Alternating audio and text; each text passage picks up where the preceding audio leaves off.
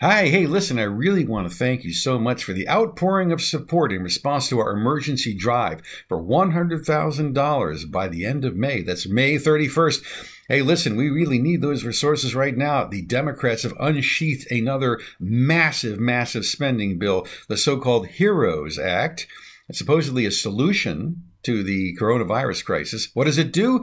How about this? Billions and billions of your tax dollars going to, yes, illegal aliens, retroactive payments for the stimulus checks to illegal aliens, people with no right to be in the United States getting on the gravy train massive amounts, billions of dollars of your taxpayer money.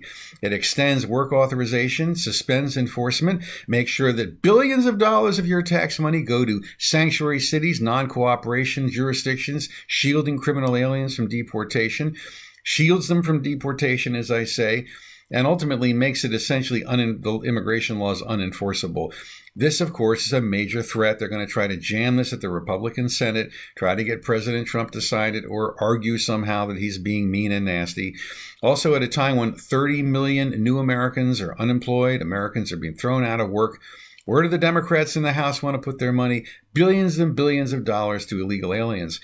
Who are the voices that are going to stand up to stop it? You and me together. We're going to do this fair. We're going to stand up against this. We can beat this back, but only if we have your support and you have our back. We have your back. We're going to get this done. You know, at the same time, we've been hoping that the Trump administration is going to actually take serious steps to suspending non-immigrant or guest worker visas. The thousands and hundreds of thousands of guest worker visas that come in all the time, every month.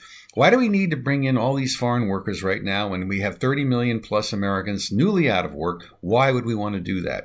Well, again, insatiable business lobbyists are contending Americans are fat, lazy, don't want to do the job, can't pick crab meat because their fingers are too fat. They've always got some excuse. They need illegal aliens to do harvesting. They actually want foreign labor, temporary foreign worker to even run harvesting combines. Essentially, they're saying, even doctors, nurses, they're saying that the Americans aren't good enough to do jobs, aren't enough Americans to do this. 30 million Americans out of work, and the business lobby continues to push aggressively on the Trump administration to keep these foreign visas going. We are leaning hard on the Trump administration to try to make good on the promises and make sure that the jobs that are available go to American workers first.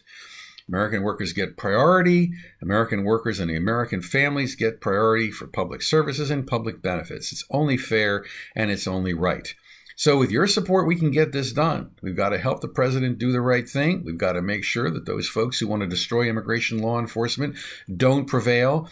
There aren't a lot of voices out there on our side, just you, the American people. So together we can get this done. So let's just keep fighting. Thank you.